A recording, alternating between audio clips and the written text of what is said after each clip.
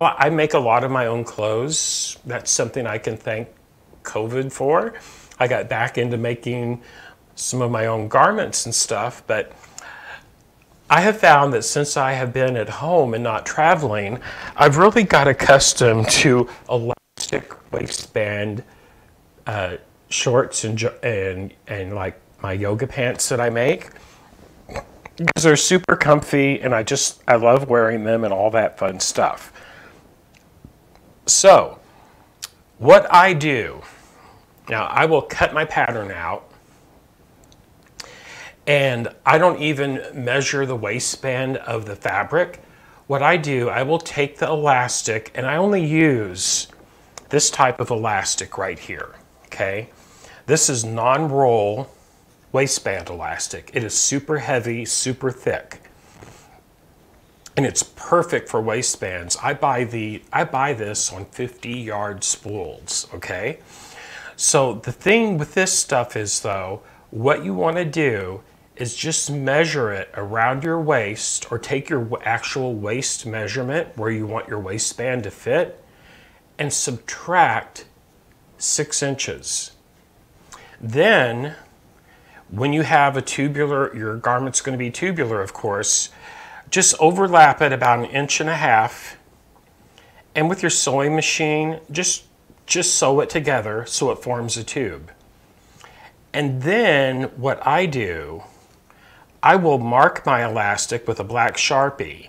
I'll fold it in half after I've made the tube out of it, and I'll a Sharpie line here and here, and then I will match up the 2 Sharpie lines and fold it in half again and mark it here and here with the Sharpie. Now I have 4 equal marks all the way around my ring of elastic, and that's what I use to pin to my waistband, corresponding with the center front, the center back, the center side seam on both sides. And then all I do, I just stretch the elastic. Whenever you're attaching elastic for a waistband, you never stretch your fabric. You only stretch the elastic when you're sewing it down. Now, to do that on a serger,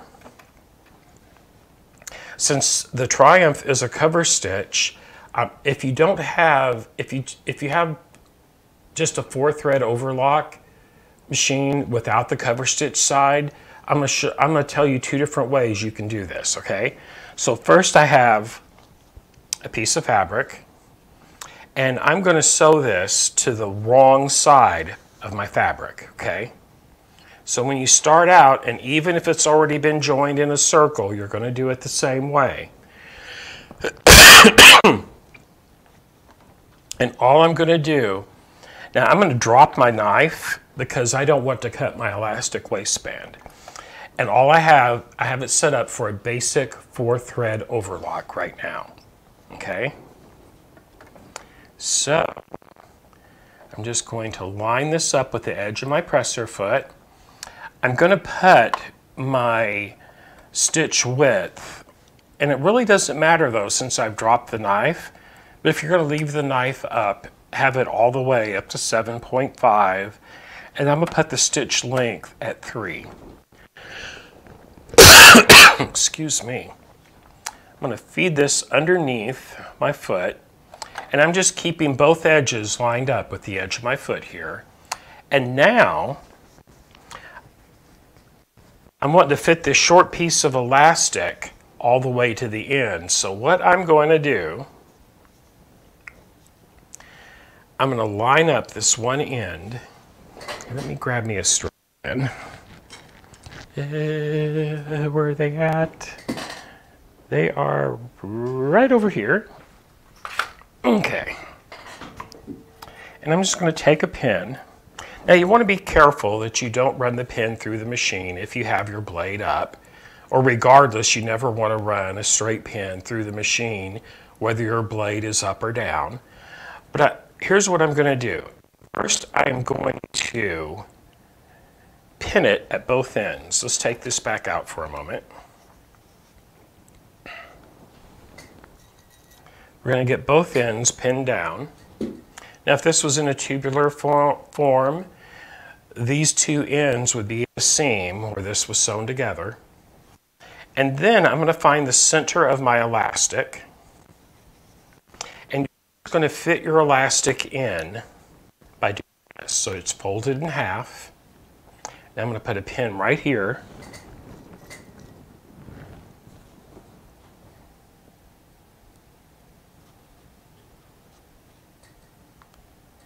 There we go.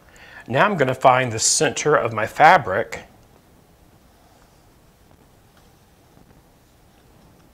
Line up all the edges and find the center of the fabric.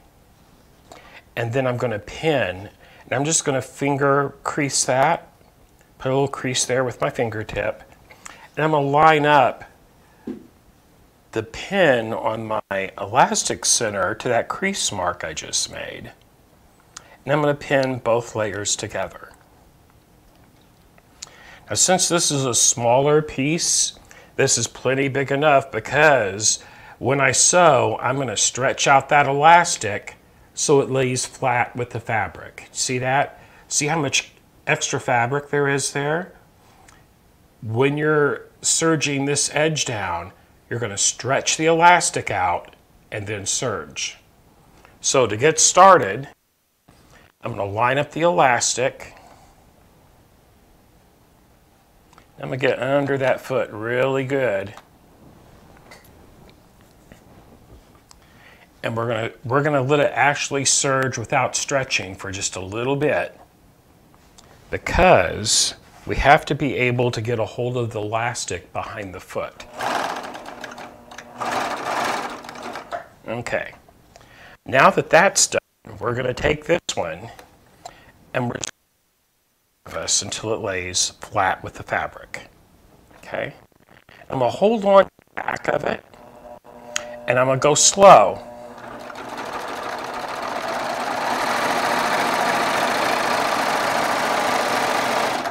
Okay? I'm going to pull that pin out and then I'm going to hold this one down. If you're doing a waistband, you can put in as many pins as you want. But see that? Let me turn this camera a little bit. So all I'm going to do, now that I've got a good start, I'm going to hold on with this hand to the back of my elastic, but I'm going to stretch with my front one and get it all lined up and start slow.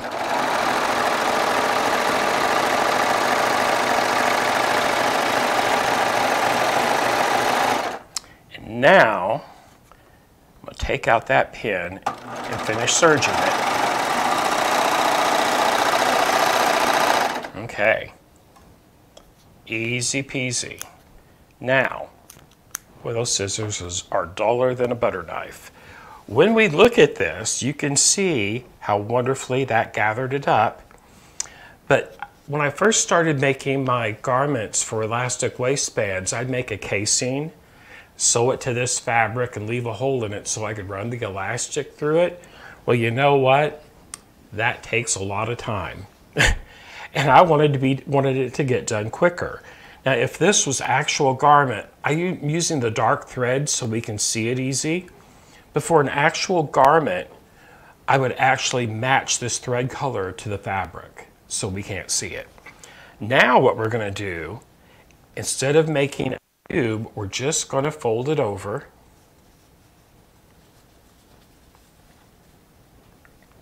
And there's two ways to finish this waistband. If you have a cover stitch like the Triumph does, you can use a cover stitch to sew it down, or you can take it over to your sewing machine and sew it down.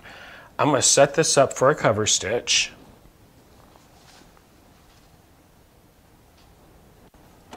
I'm going to raise my presser foot. Now I have the open-toed foot on. I'm going to take that off for a moment because I'm going to take the needles out. This is the foot I'm using. This can also be used for cover stitch. And I'm going to, yay, my tool is where I left it. That's always a good thing, right? So I'm going to remove my needle threads because I will only need one needle thread.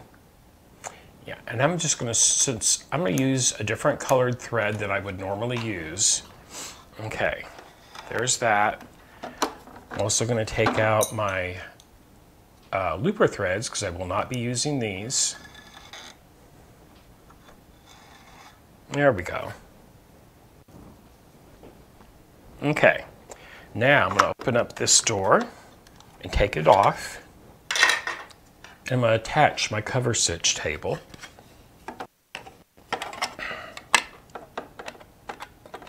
Come on, you. Get in there. Hi, Meridian. Go in there, you. Sometimes you got to talk to it.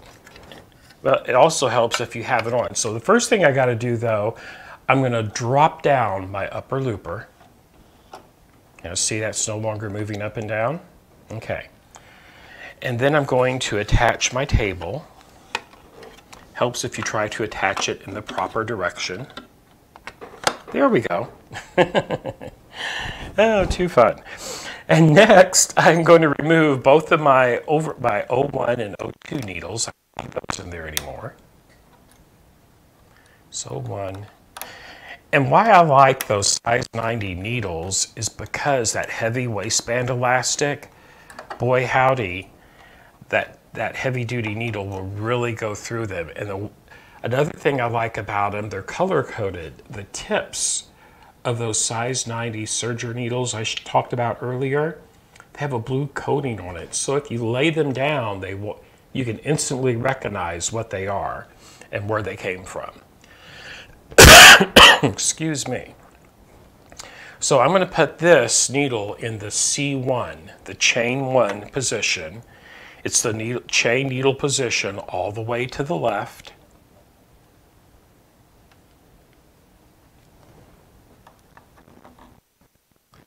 It's all the way up, and then we'll tighten it up. There we go. Oops, I didn't have it right in where it needed to be, obviously. Make sure the flat side of that needle shank goes to. Okay, we're going to get in there this time.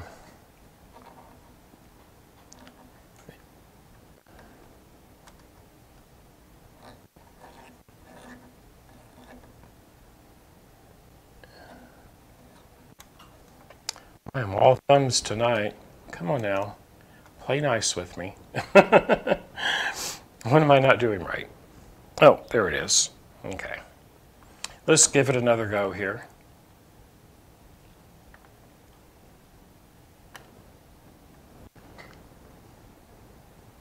I'll loosen it a little bit more and make sure I have it all the way up.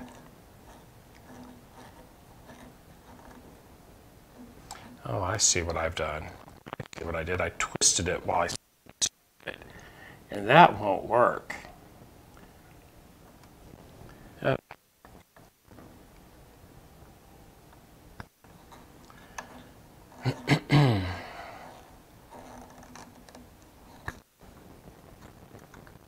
what in the heck am I not doing right, everybody? Here we go. Okay.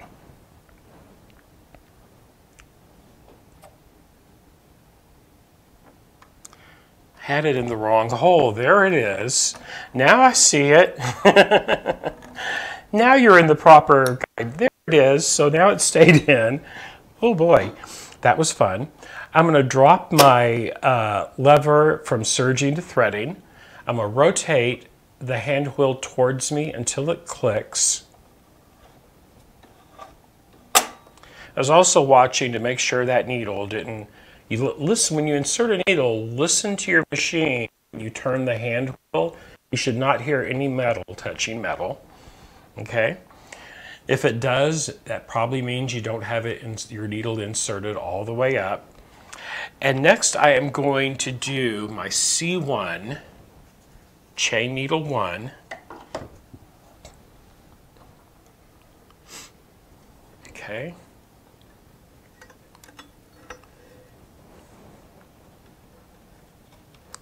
And I have this over here. I'm going to move my lever over to chain cover stitch. I'm going to lower my air threader.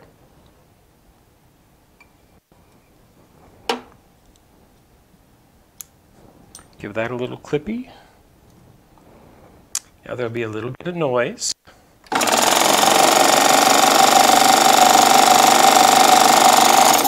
and my needle is all nice and threaded. Now I can reattach my foot that I'm going to use. You could also use the standard foot that came with your serger. Okay. That's done. Now I need to thread my chain looper, okay? So I'm just going to move this one cone over and use the same one. Oh, come on, you. Yeah. There we go. Alrighty. And I can close that door now. So over here, I'm going to move the camera just a bit so you can kind of see what I'm doing. I'm going to insert into my thread from front to back. Make sure it doesn't get caught up on anything. I'm sitting at an angle. It's kind of hard for me to see because of the camera. There we go. And then I'm just going to take this and put it in behind this little metal bar right here, this little flange. It's going to come over and around and then down here through this right there. It doesn't for the cover stitches. This has no effect, neither does this. So there's ULC. C is for your chain looper, which is what we're going to use. You're going to open up the side door. I'm going to move the camera just a hair. There we go. Open up my side door. There's a little metal box right in here underneath that cover. That's where the end of this thread will come out. And you want about 4 inches of thread when it goes through. I'm going to give this a good clean cut. And then we are going to insert that about 1/2 inch or so into the chain looper threading port and press the push to thread button. And I see my thread, it just came out right here in this little area where it's supposed to.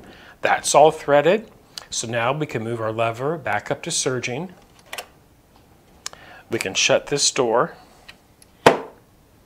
We can shut this on our table. But first, the stitch width does not matter because we do not use the cutting knife whenever we're using the chain cover stitch side. And I'm going to make sure my stitch length is at 3 for this process. It's the only thing I had to change.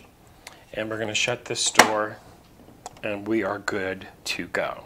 I'm going to raise my presser foot up. And now what I'm going to do, this time I am actually going to use some Wonder Clips. Let me reach behind me and grab a few. Okay. So I'm going to fold over my waistband, and I want one right in the very center. And then I just want to make sure I get the ends nice and even to get started, like so. If you had a tube formed, it's even easier than this. And what I'm going to do, you see there's the front, here's the back. All I've done is folded this over, and now I'm going to use a single chain stitch and do like a straight stitch right on top of this serge line. Check it out.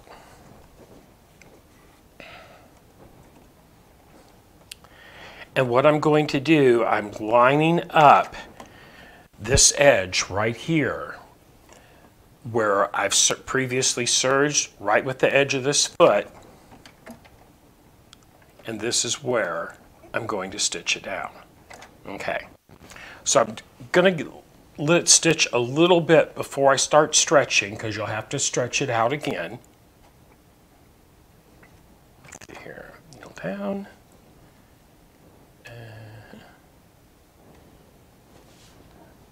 Oh, there it is.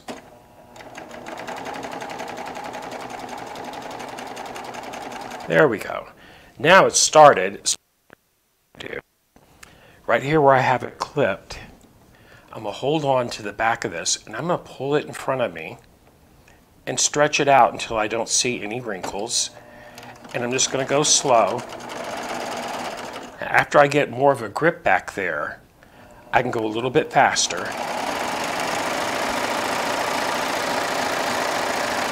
And all we're doing is catching the edge of that fold line where I first serged the elastic to the fabric. Excuse me. Now I'm going to fold it over, make sure these ends are nice and even. And when you fold that over, now there's plenty to hold on to back here. We're going to stretch it out nice and flat.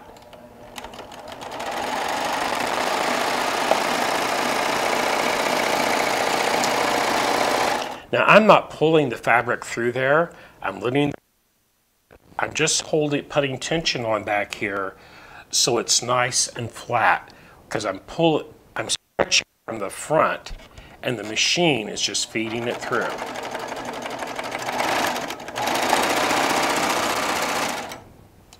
Now, if I had used beige thread on this fabric, you could really see, but check out, this would be the front side of it, and check out that waistband. No casing. You can see where I sewed it with that red thread right there. I'll take this back over to the other camera because there's a bit more light over there. But that's how easy it is to put elastic waistbands on shorts or a garment or whatever project you're wanting to make. Let's go back over to the other camera. Wasn't that fun?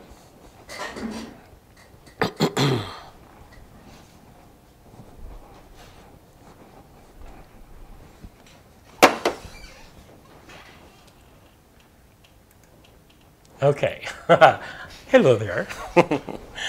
Alrighty, so once again, there's a little bit better light over here than over there, but here would be the front. Now, if I'd used the beige thread, of course, you would never see this black line of thread.